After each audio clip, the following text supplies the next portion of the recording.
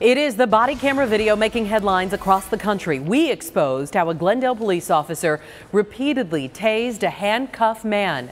Next, we revealed how experts say the officer, Matt Schneider, likely lied about the nature of the traffic stop. And then we showed how Officer Matt Schneider was disciplined repeatedly inside his own department. Tonight, ABC 15 investigator Dave Biscobing has made another discovery in a case that's already hard to believe. After we broke the story, our newsroom got tips saying that Officer Schneider at some time in the past had commandeered a school bus during a dangerous situation.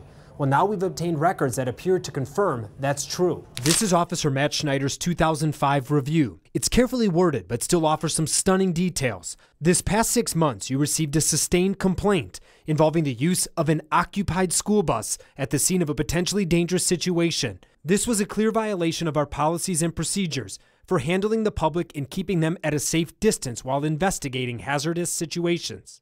That means we now know that Officer Schneider has been disciplined by Glendale at least 6 times in the past, including at least 3 suspensions. Despite the discipline, supervisors have routinely praised Schneider for being one of the department's top arrest leaders every year.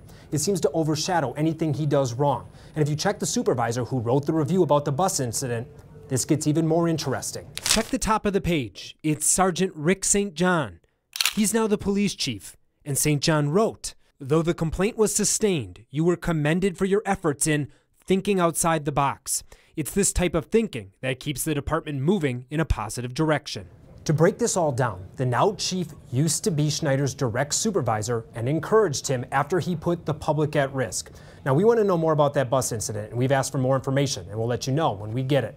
In the newsroom, Dave Biscobing, ABC 15, Arizona.